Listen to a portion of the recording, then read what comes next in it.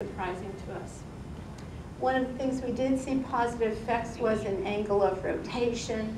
And here's the pre-surgery footprint, and then you can see the rotation out in the controls, and then with light treatment, we get a nice recovery on this angle of rotation. Other things that we found in that study was that we looked at gene expression, and we found decreases in a number of pro-inflammatory markers, and such as IL-6, and we found numbers in chemokines such as MCP1. And this was done at 6 hours post-injury. So you can see that we got a significant reduction in IL-6 and in MCP1, which is involved with attracting macrophages and microglia into the area. And we also got a significant decrease in INOS, which is involved in neurodegeneration. We also found that we had fewer macrophages and activated microglia, which came into the area. So we feel basically we've changed the kind of secondary cascade of events during this process. We also had a decrease or a shift or a delay in the astrocytic activation and in T lymphocyte invasion. And so basically, as I just said, we feel we're changing the secondary cascade with the application of light. We started right after the injury, and that when the axons do sprout and come into the scar region, that the environment is more suitable for getting past the lesion and into the distal cord. I just want to briefly tell you some things about olfactory and sheathing cells. I'm sure you're all aware of them, the pros and cons. We did do a study in 2002 with another student of mine where we found that we got a better result, functional and supportive regeneration, when we combined methylprednisolone and OECs. And one of the things we've done, we use light actually on a lot of cell types in my lab, on normal human neuronal progenitor cells, on different types of neurons where we could affect neuronal elongation. One of the exciting things we found is on progenitor cells, we can get these cells to grow without any additional growth factors or serum added to the media, because the light turns on in that cell the factors that that cell needs, and they produce their own factors. So we had decided to look at some of the changes we might see on the OECs in culture, and we found that a number of brain-derived neurotrophic factor, glial-derived neurotrophic factor was significantly increased in the in vitro model, as well as collagen. We didn't see a change in VEGF. So thinking about this, well, we thought we did have OECs. We've had a grant, very happily, I say, supported by the state of Maryland, to harvest human OECs. This was an IRB with Walter Reed Medical Center. And so what we're interested in is this interaction of using light-treated OECs or transplanting OECs or other cells into the cord and taking advantage of lowering of this immune response.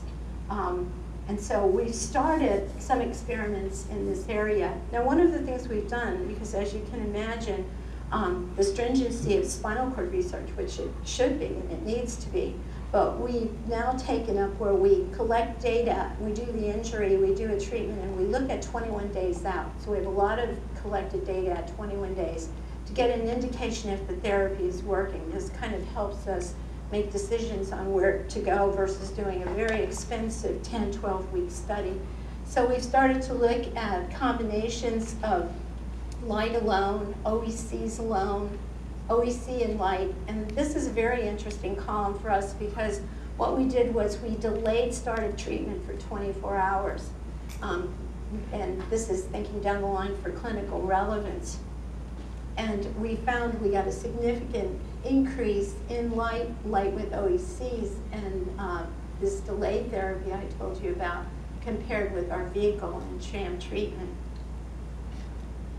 And footprint analysis for this series at the 3-week time points, if we again look at this rotation, You can see here's pre-surgery, what we get with the footprint analysis, that 3 weeks post-control, 3 weeks with the OECs, and with the light, which is much improved, and light and OEC, which is better. So we're considering the value of this in combination. Another thing we wanted to do in the lab, I told you we started 7 years ago, was to introduce the contusion model to the lab. So my laboratory and I went up to Rutgers and spent a wonderful time, a wonderful 3 days at that workshop, learning to do BBB properly, testing, and to learn how to do the contusion model. And Phototherapy purchased for my laboratory the NYU impactor. So starting this past summer, we've started to do a lot of animals, and Weiss Young will tell you you have to do at least 30 rats, then you can give them a call and say, am I doing this right? So we've done our requisite at least 30 animals. We're getting very good at actually getting a consistent lesion. And one of the things, the first question, this is 21-day data. I haven't taken this out further yet, but we're hoping to, that if you look at this data, and you can see the green line was our controlled hemisection, we're labeling the CST axons here for counting the same way we did before. You can see we give quite low numbers, and you get a feel for the distance.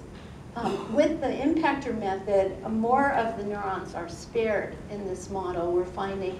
But the really interesting thing to us in both of them, the red line is the impactor lesion with light, and what we're seeing in both of the models is that we get these comparable outgrowth rates and an increase with the light. So we're anxious to go ahead and broaden that out. Current projects and the status of where we are on the light therapy with translation to clinical studies. One thing is I have gotten a grant from, it's a congressional line item money, from the Department of Defense for brain injury and spinal cord injury studies.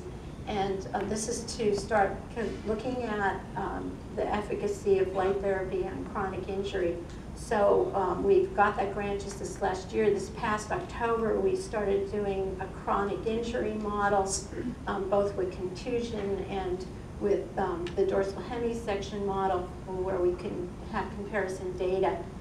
So we did the animals in October, and this February we started to do a series of light therapy, OEC light therapy, and we're looking at bridging methods of not going through the scar, but going around the scar. And the axons, actually, even if you look without something to attract them to bridge, you'll see that they will make an attempt to go around the scar area if you look at these labeled axons. And that's very interesting to us, and we'd like to try and take advantage of that natural tendency. I'm sorry I don't have data to report on that. We've just